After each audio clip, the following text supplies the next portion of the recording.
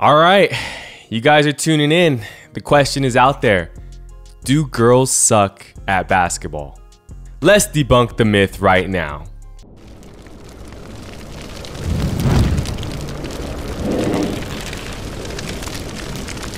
What's going on, everyone? It's your boy Dez360 and welcome to Hoop Scoop, where we talk all things basketball, all things hoop. Look guys, we're gonna get right into it. Today we're talking about that controversy. Something that needs a lot more love, something that needs a spotlight, something that needs to be talked about, and that's women's basketball, you know, aka girls basketball. You hear that thing. Do girls suck at basketball? We're really gonna talk about it and figure out why is it that women's basketball, there's such a disparity, you know, an inequality between the support that women's basketball gets and men's basketball gets, right? I want to hear what you guys have to say, but we're going to talk all about it right now. So make sure to like, comment, subscribe. A little bit about myself. My name is Dez360. I'm a former professional basketball player. I lived in the Philippines for 2 years. I lived in Mexico for 1 year, traveling the world with the ball, doing what I love, connecting with people. And now I'm here to connect with you and talk hoops. And let's go. Let's get right into it, guys. So here it is. Can we debunk this myth that girls suck at basketball? You know, first off, I'm going to say one thing. I've watched basketball at every level, right? I've watched men's basketball and I've watched women's basketball at every level. Literally, I dated, you know, female hooper. So I watched it in high school. I watched it in college, and I have friends that played pro that are females. So like literally what I can say is, I mean, girls can hoop. But for whatever reason, we all think like, oh, they suck. Or for whatever reason, you know, and I'm not saying we all think that. When I say we all think, it means like the numbers. It's like, look, I'll pull up a stat real quick. The minimum salary for a WNBA player with 2 years of service will rise from $42,000 annually to $57,000 beginning in 2020. Come on now, 57 bands. That's it, right? And then there was an addition during 2020. The average pay for a WNBA player was roughly $116,000. The league has previously said the new agreement raises the base salary to $130,000 and creates additional bonuses and prize pools that can allow 53% more compensation and can earn more than $500,000 a year in cash, which is more than triple the maximum cash compensation according to the league. Which sounds cool, I guess, but then you turn to the NBA. I'm not even gonna bring up the contracts because you already know what they are. 100 million, 200 million, super max, 40 mil a year. Right? And WNBA players, for whatever reason, at this time, can never achieve anything like that. Do you guys think that's fair? Right? Why do you think that is? Is it because they're not dunking the ball as much? Even though there are some females that can dunk? Like Lisa Leslie, Candace Parker. Like, there are greats in the WNBA, straight up hoopers. But for whatever reason, there's this huge disparity, and I want to hear from you guys. You know, like for me initially, I'm like, okay, and I watch college ball. So like I was watching last night, and we'll get into that. We'll do a react. We'll do a react right now. You know what?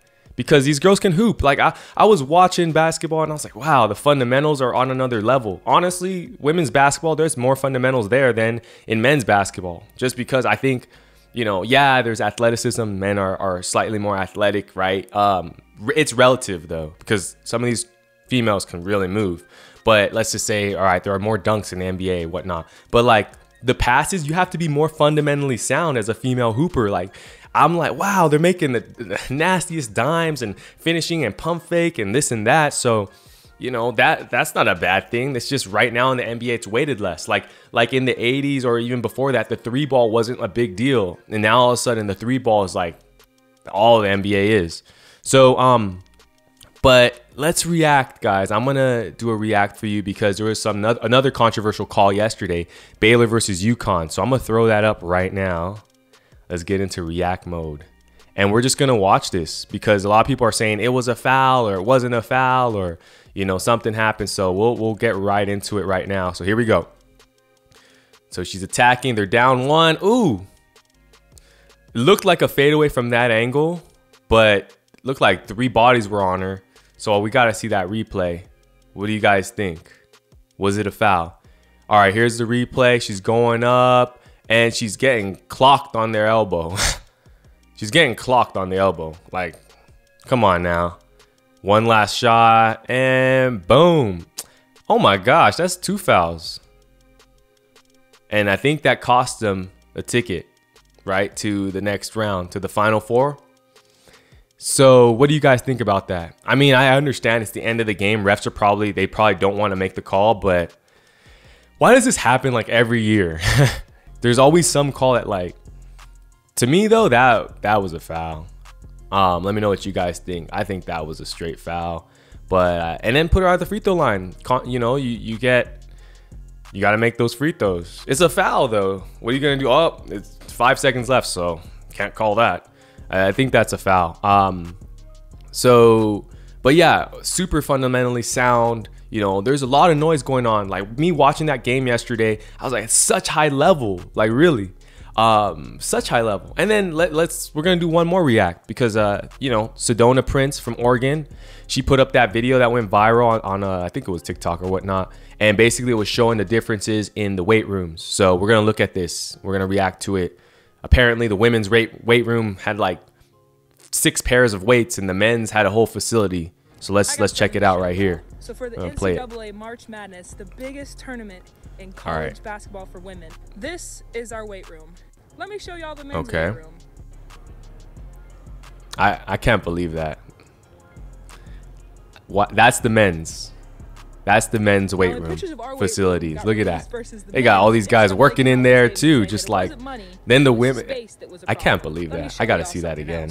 Here's our practice court, right? There's no way. And then they said it was a space problem as well. And then now look, that's their weight room. Doesn't even make sense. It basically they're trying to say that.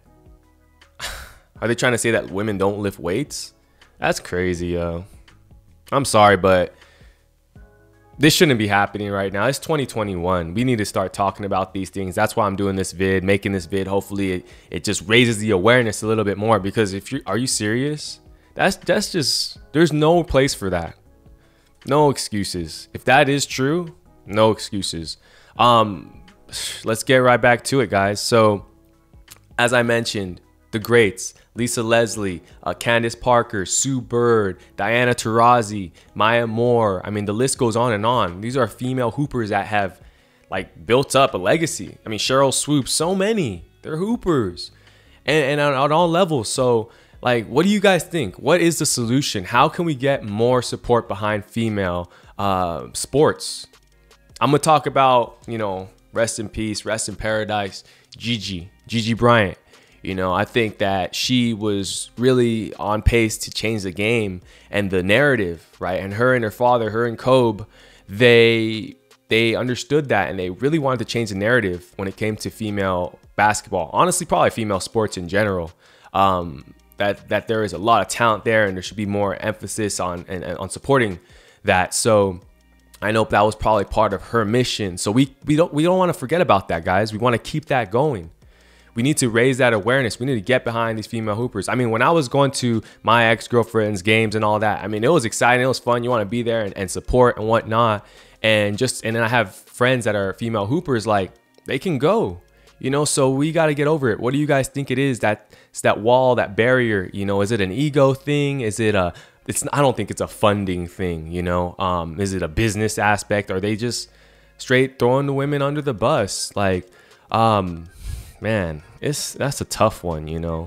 And then you get in these controversial calls and all that. But, you know, that's all I want to say, guys. Let's get the conversation going. Let's keep the discussion going. It needs to keep on going. Hope you guys appreciate that Hoop Scoop. Just showing my respects, weighing in, and make sure to like, comment, subscribe. Let's talk about it. Oh yeah, myth debunked.